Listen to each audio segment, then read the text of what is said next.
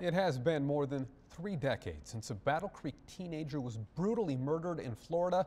Now her killer may finally be executed. A relative of the victim who still lives in Battle Creek is hoping the family's long-awaited justice is finally coming.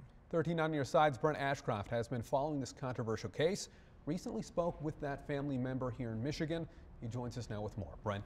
Shelly Boggio grew up in Battle Creek. She was only 14 when she died in 1985. 2 men were tried, convicted, sentenced, and imprisoned for killing her. One of them received the death penalty for it. But new evidence in the case is sparking attorneys to fight for exoneration, something a Boggio family member here in Michigan says would be an unconscionable development to a tragedy that's consumed her whole life. 34 years. That's all of my adult life. The execution chamber, Florida State Prison.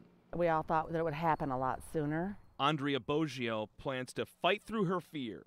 I have never stepped foot in the state of Florida because I'm afraid I'm going to die. Occupy one of these seats. It's hurt too many people. And watch. It's not like he just hurt her, he murdered her. As James Dailey is put to death for killing her cousin Shelly. Her life needed to matter. Shelly Boggio and her family moved from Battle Creek to Kenneth City, Florida in 1984.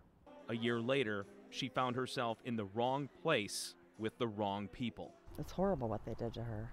Her mutilated body was found along Indian Rocks Beach. They stabbed her 31 times and drowned her.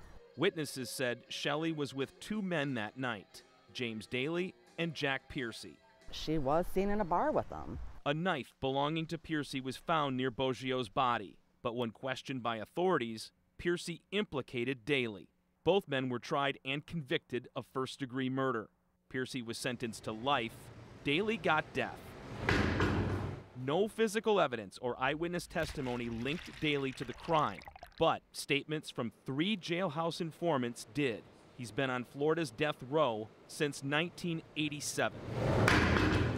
2 years ago, new evidence surfaced that Dailey's attorneys say casts doubt on his guilt. A signed affidavit from Piercy saying he alone was responsible for Shelly's murder. But when he testified in court about it, Piercy invoked the 5th Amendment. How are we going to be at peace if we have killed an innocent man?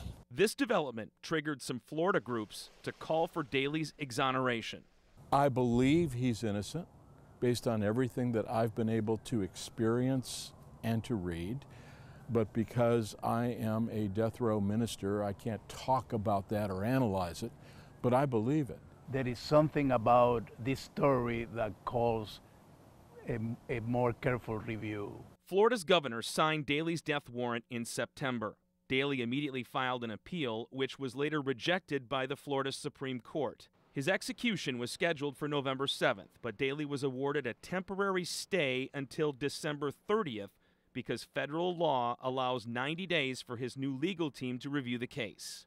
It's not fair that this guy keeps getting chances. The burden of waiting has fallen on Andrea. It just keeps coming back. And 3 of Shelly's half-sisters, because everybody from Shelly's immediate family is gone. It's up to us members that are left to do this for them. Is the state of Florida about to put an innocent man to death? This is a gratuitous killing. It's not going to bring anybody back to life. Will the Boggio family get what they believe is justice for Shelly? He committed it. If Dailey is finally strapped to this, I don't have any pity for him at all, and I won't. Andrea plans to travel from Battle Creek and be here to witness their 34-year nightmare. An eye for an eye. End. Shelly isn't forgotten. James Dailey's attorneys have until December 30th to make their appeals in court. They're trying to request a new trial so they can enter the new evidence, which includes witness testimony and Jack Piercy's affidavit. Meantime, Andrea will continue to wait and hope that justice will ultimately come for Shelly and the few remaining members of the Boggio family. Nick, Juliet.